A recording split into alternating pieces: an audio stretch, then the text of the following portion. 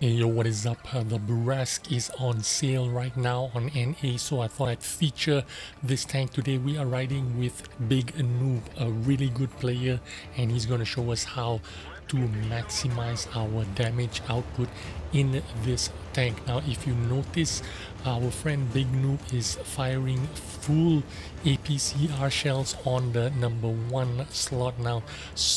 Standard shells are APCR, so are premium shells. He's swapped his premium shells around to slot #1, so make no mistake, he is firing premium shells, and they deliver 240 penetration with the premium shells. The standard shells do 190 millimeters of penetration, not as great as the premium shells. Of course, they do 360 damage, and of course this is an auto loader with a 2-shot magazine. This tank is legendary. Everybody fears this tank. This tank in the hands of a good player, it is absolutely devastating, and you will see from this game how a good player will take advantage of the mobility, accuracy of this gun, and this tank, what I was trying to say. But anyway, let's talk a little bit about the equipment choice that you will make in this tank. Obviously, you don't have the best gun dispersions. This tank in stock gun dispersion is 0.40, which means it does not have great gun dispersion, but you can mitigate that with a couple of equipment like BIA skills, gun handling skills. You can run food and reduce that dispersion a little bit further. The most popular equipment in this tank is of course the vertical stabilizer. You must almost always have vertical stabilizers in a tank like this. But I do know some people that don't even run vertical stabilizers, and they run the IRM instead, because this tank has really good moving dispersions and traverse dispersions. Some people feel that vertical stabilizer is not really necessary. They can get away with just using the IRM and increase that gun handling and mobility at the same time. But that is totally up to you. I can tell you that 90% of people will run vertical stabilizers 90% of the time, and the other popular equipment that is usually used in this tank is of course vents. The other one is optics or IRM, and the latest one, which is just been released in this patch, is of course the Bounty Improved Aim. The Bounty Improved Aim gives you 9% smaller dispersion, and it is absolutely dream to play on these tanks. I can tell you the best Russian streamers, a player like Shotnik and Stanlock, they are running vertical stabilizers, they are running improved aim, and they are running vents. Yeah, some people don't even want to play the vision game, and they maximize their view range with skills. So they have maximum view range on their commander, and they have maximum view range on their radio operator. So they will have recon skills, and they will have the situational awareness skills at 100%. So this will maximize your view range, although you won't you will almost get it up to the maximum 445 view range. Sometimes you do, sometimes you don't, but a lot of people are opting to forego the optics equipment and instead run vertical stabilizers. They run vents, and they run improved aim, or maybe vertical stabilizers.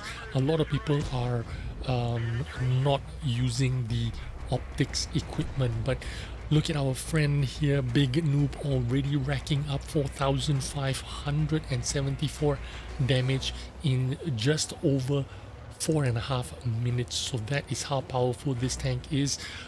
If you want to keep up with the news, and if you want to get in touch with me, you can reach me on Twitter, you can reach me on Facebook.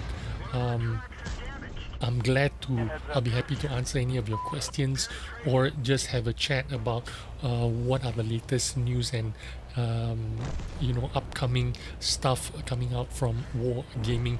Here you can see he is spotted by the Patriot, or the T26E5. Now he is spotted and he is showing that he is going on the left side, and as soon as he goes dark, he turns the other way around and goes to the back of the Patriot. The Patriot is looking the other way and he finishes him off easily, just like that. And now because he has played so well, conserved his HP, he can be a lot more aggressive at the end game.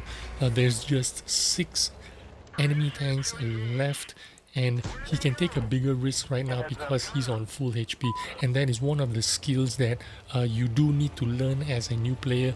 You can play a medium tank, conserve all your HP and save it for the end game, which is what all the good players do. Conserve all your HP as long as you can. Try not to trade your HP early in the game so that you can take a little bit bigger risk like this. He took a hit from the STRV S1 there, but that's okay because he was full HP, so he took a bit of damage.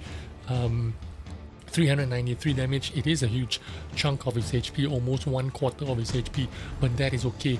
And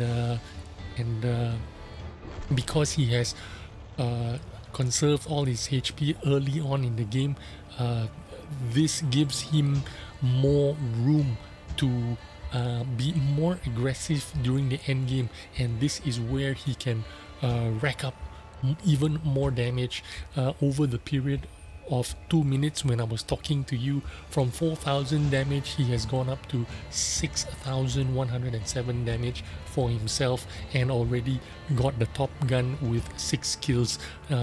You can see all these good players.